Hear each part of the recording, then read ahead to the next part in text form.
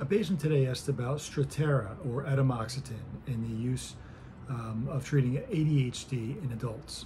Strattera or Atomoxetine is a norepinephrine reuptake inhibitor, so it decreases the reabsorption of norepinephrine from the neuron that it's coming out of.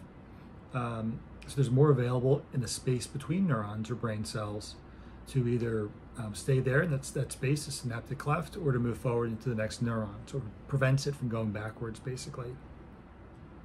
Strattera is a medication that may not have the abuse potential or doesn't have the abuse potential that you see or that you can see with other ADHD medications like your stimulants, which consist typically of amphetamine medications like Adderall and Vyvanse, and methylphenidate medications like Ritalin and Concerta.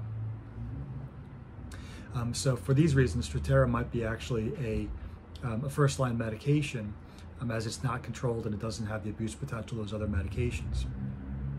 There's a wide range of doses that work for individuals with Strattera or Atomoxetine. It's not uncommon that I'll see a patient who was trialed on this medication and the dose actually wasn't adjusted high enough to treat their symptoms. Typically, I start a patient on about 25 or 40 milligrams, and then every couple of weeks or every month increase by about 20 milligrams. And most adults end up requiring a dose of about 80 or 100 or even 120 milligrams a day of this medication to treat their ADHD.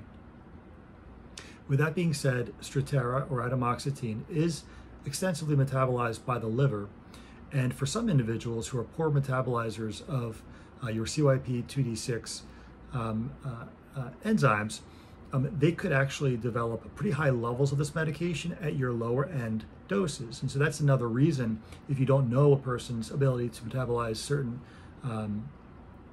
medications, you want to start off and at least give it a chance to those lower doses, like the 25 and the 40 milligram doses.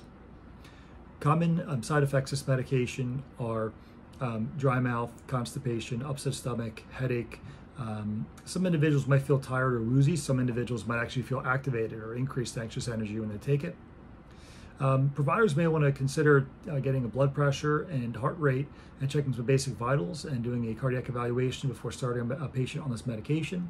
Some individuals can see an increase in blood pressure, for example, or tachycardia when they go on this medication. But in general, it's actually pretty well tolerated. And it's not too uncommon, too, where I may see a patient who's already getting treatment for ADHD. Let's say that they're on a stimulant like Adderall or Ritalin, and I'll say, you know what? You're on a pretty high dose of that medication. Maybe we can try to decrease your stimulant. Since those medications have abuse potential, they can cause physiological dependence, and sometimes they actually make people feel pretty anxious or jittery. Why don't we try to add Atomoxetine or Strattera to your regimen and see if you can tolerate or do well with less of your stimulant medication, or even coming off your stimulant medication and just using a non-controlled medication that you take every day that provides you with just background improvement in focus and decrease in hyperactivity throughout the day. There are other side effects that are possible with this medication. And if someone is interested in learning more about this medication, I recommend that you reach out to a medical professional to discuss setting up an appointment. These videos are meant to be informative only and are certainly not medical advice for anyone that's out there.